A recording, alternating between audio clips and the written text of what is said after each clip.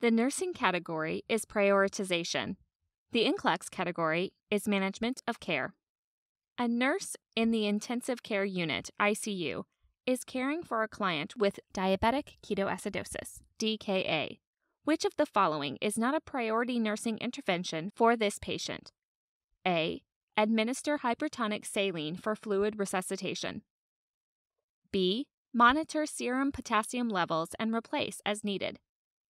C. Administer IV regular insulin. D. Monitor blood glucose at least hourly.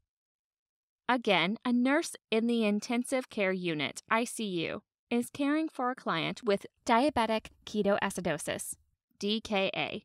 Which of the following is not a priority nursing intervention for this patient? A. Administer hypertonic saline for fluid resuscitation. B. Monitor serum potassium levels and replace as needed. C. Administer IV regular insulin. D. Monitor blood glucose at least hourly. The correct answer is A. Administer hypertonic saline for fluid resuscitation.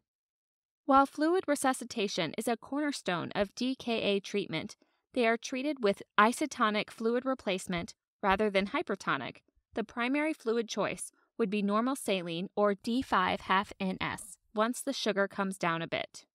This has been another episode of the Nursing.com NCLEX Question of the Day podcast. If you want to take 21 other practice quizzes, head over to nursing.com/popquiz. That's nursing.com/popquiz. You guys can pass the NCLEX. We can help.